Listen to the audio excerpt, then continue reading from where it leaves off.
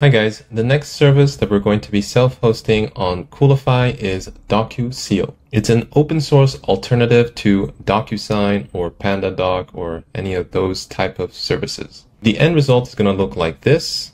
We're going to be able to upload files and add signature fields, among other things, obviously, and send it to people. So let's get to it. The first thing we're going to do is go into Coolify and in the projects tab, click the add button, call it Docuseal tutorial. Select the production environment, click add a new resource, search for Docuseal, and we are going to choose the one with Postgres. Select your server. And we are almost done. So I'm just going to shorten the service name. Same thing with the domain name and copy this bit. And now we are ready to click deploy. But before we do, I'm just going to have a look at some of the environment variables.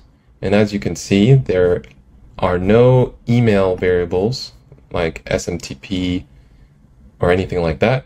As you will see, you actually set that up within the app. So let's go ahead and click deploy. So our containers have started. Let's wait for this to say healthy. There you go.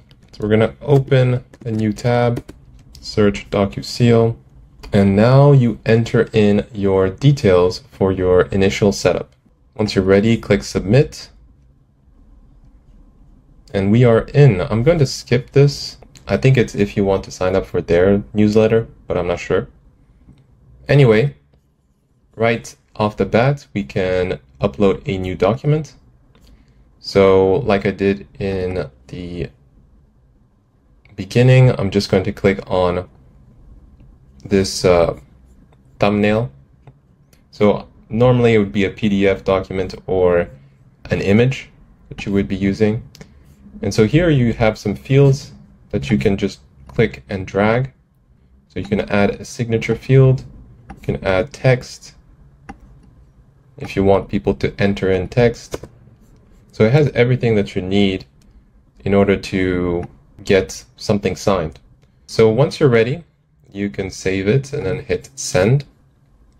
And as you can see here, it says SMTP not configured. And so all you have to do is just click on go to SMTP setting, and then you enter in your host, port, username, and password, and you'll be set up. My quick opinion on Docuseal, it's amazing. The only thing that you have to consider is there are a lot of features that are actually missing.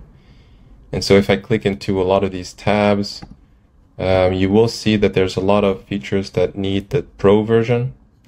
And if you click on the plans like I just did, it actually redirects you to the Docuseal page where it's upselling you the Pro license. So yeah, you still have to pay for this if you want to unlock every single feature. But for the free version, if all you need is just to send a couple of documents, this is great. So I'm going to end the video here, and I'll see you in the next one.